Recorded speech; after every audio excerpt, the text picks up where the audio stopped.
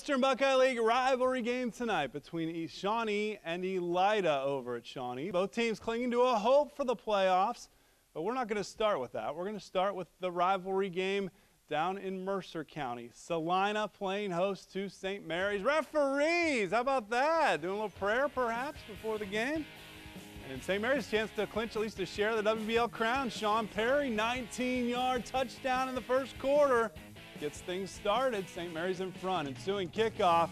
Don't you love using the word ensuing kickoff? Do you ever say ensuing at any other time in life except for kickoff? Dylan Hoyne doesn't. Look at this return all the way out across the 50, but the drive would stall, and Colin Clements would cap a long drive for St. Mary's, plunging in 14-0. Rough Riders in front, second quarter.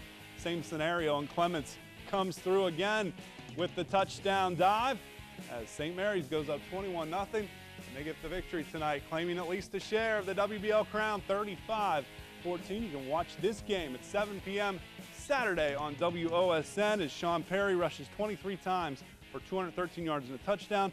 Ty Slosser, 17 rushes for 94 yards and a score. And Clements, 3 touchdowns for the quarterback on the ground.